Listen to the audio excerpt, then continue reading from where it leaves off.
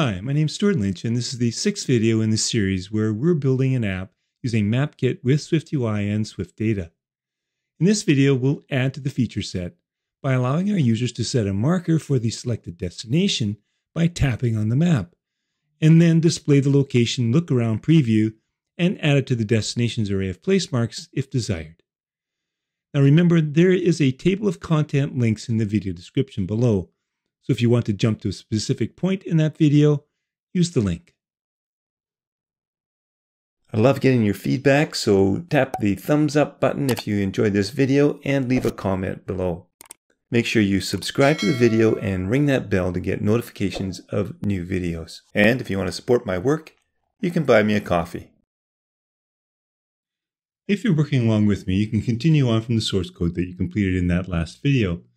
However, if you just jumped in here and you want to work along, you can download the completed project from the last video from my GitHub repository. Just make sure you download the branch from video 5, the completed source code from that last video. You can see here that I've already started a new branch now for this video, and the completed source code for this video will also be in that GitHub repository. Links to both branches are in the description. One of the limitations of the search is that you have to search. You might see a location on the map, and that's where you want to place your marker and add it to your destination set of place marks. The other issue, as we've seen, is that some of the search results don't show look-around previews, where if you were just meters away, it might. So we could just tap at a location and drop a marker. That would be fantastic. Well, in fact, you can. With MapKit, you can enclose your map in a MapReader that, like Geometry Reader, provides you with a proxy for accessing size information about a given map view, and this map proxy has a very convenient function for converting the view's coordinate space to a map coordinate, which is what we need to create a marker. All we need to do then is to place an OnTapGesture on the map, and it'll provide us with the coordinates that we can convert to that map coordinate. So let's see how that works for us. I'll embed the map in a MapReader. And this will provide us with a proxy that we can use. And we'll use that in a tap gesture. So I'll attach that to the map, not the MapReader, the map, and let it provide you with the position. Now, if I print the position to the console, in the preview, make sure you've got the console displaying and you're on the Previews tab. You can tap on the map and you'll see the CG point as in the map's coordinate space. This isn't the location. So to convert this to a location, you can use the proxy convert function to convert the position from the local coordinate space and assign it to a variable called coordinate. If you option click on it, you'll discover that it's an optional CL location coordinate 2D object. So we can use an if-let to unwrap it. And then let's print it to the console. When I test now, I see that now we're getting the coordinates printed. That's fantastic. We can use those. Let's replace the print statement and create an empty placemark. I'm going to leave the destination as nil because we might not like what we get here and therefore we don't want to add it to our place marks in our particular location. But we'll specify that the name and address are both empty strings. And then for the latitude and longitude, I can assign those coordinates, latitude and longitude. And then I can use the model context to insert that place mark into our array. And that'll be the search place marks array because there is no destination set. Now, when you tap on the view, a place mark is placed. But what we want to do is to open that sheet immediately so that we can check it out and change the name and possibly add it to our array for this particular destination. Sometimes I'm lucky and I can tap on that new marker, but more often than not, I miss it and a new one is created. So why don't we assign the empty placemark to our selected placemark, which is that optional state property, which should present a modal sheet. Well, if we test this out now, you'll see we have a problem. When you tap on the screen, a place mark does get placed and the sheet appears, but then it immediately disappears. And what if we want to tap on one of those yellow markers?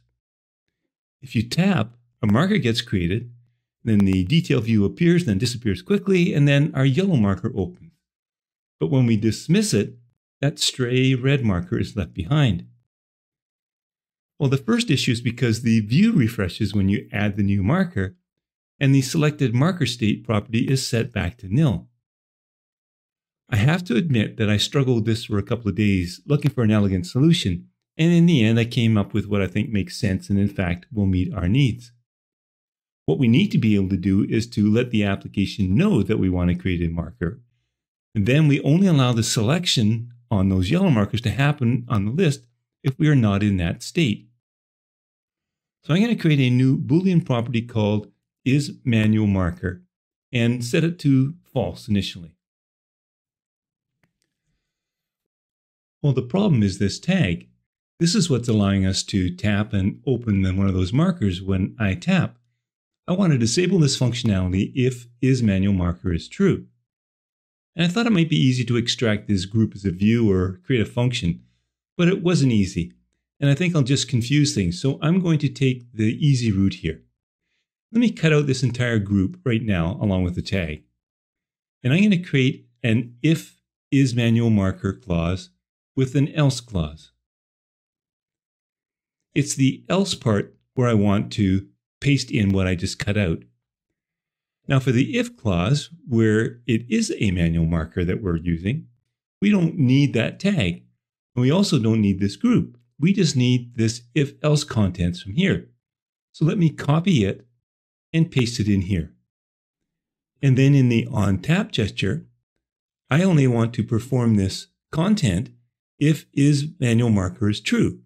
So let me surround the contents here and only perform that if isManualMarker is true. So let's test in the preview now. Tapping on the map does nothing. If we tap on a yellow marker, it expands and displays the sheet. Similarly, I can search the map. Let's look for museums. And I can tap on one of those search items and it's displayed. Nothing's broken. That's great. So let me change isManualMarker to true. Now when I tap on the map, a red marker is added and the detail view appears right away. What I don't like is the fact that if I dismiss this sheet, that marker stays behind. I want to remove it if I don't save it. Well, we can add an onDismiss to the sheet presenter.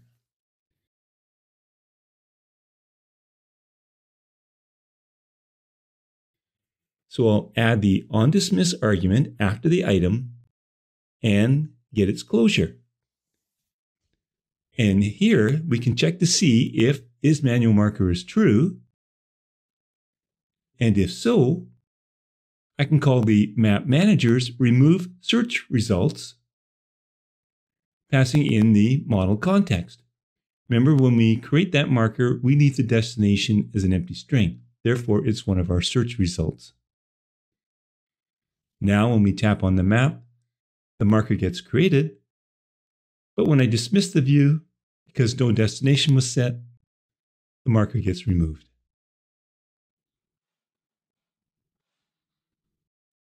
What we need to be able to do now is to create a button that will toggle that isManualMarker state.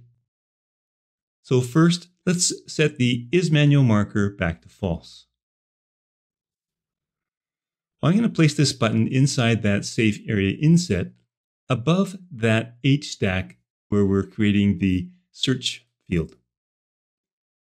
So we'll embed that H stack in a V stack.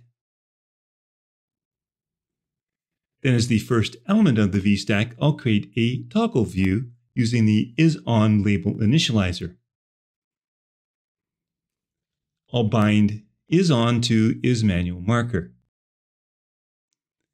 And then for the label, I'll create a label and I'll use the one with the system image.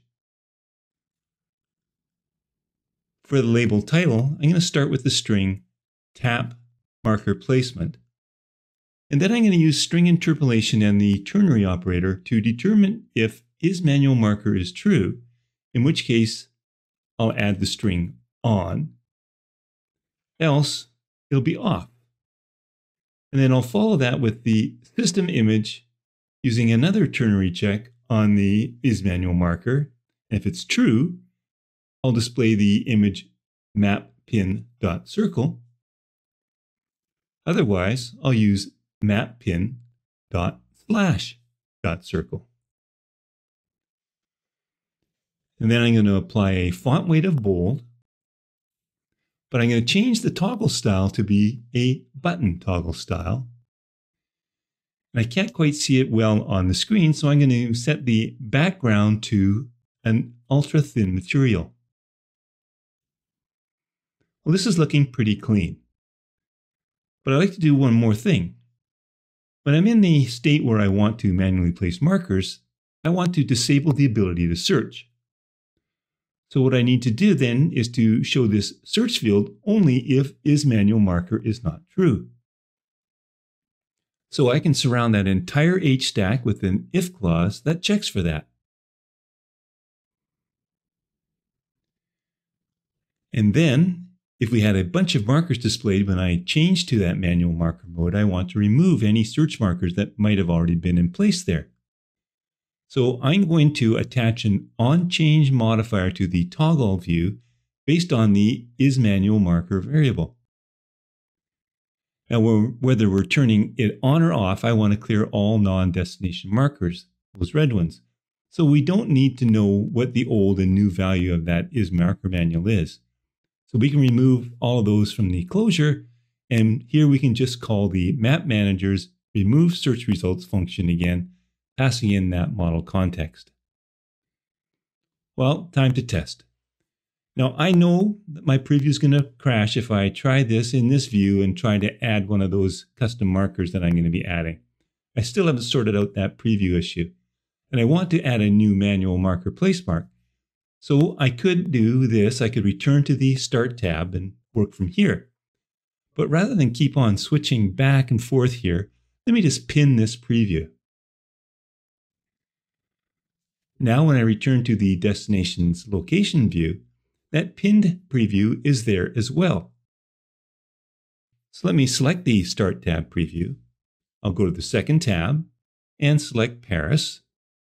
And we can now see and test this view. So currently the tap marker placement is off. So we can operate just as we did before, but let's make sure everything is working. Let's do a search for museums. I can tap on one of those red markers to display the preview.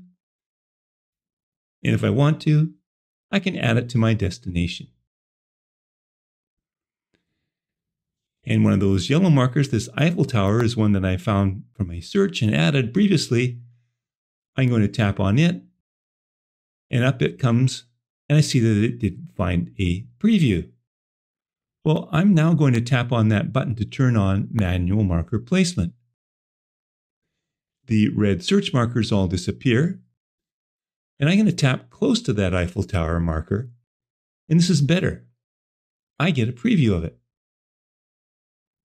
And I want to use this one instead, so I'm going to give it the name Eiffel Tower. Now I'll update the name, and now I can add it to my destination saved placemarks. Now I have two, so let me zoom in a little closer. I'm going to tap on the one that I think is the one that I don't want. It is. And I can remove it. The other one I just placed is this one with the preview. Everything looks to be working just as I had planned it.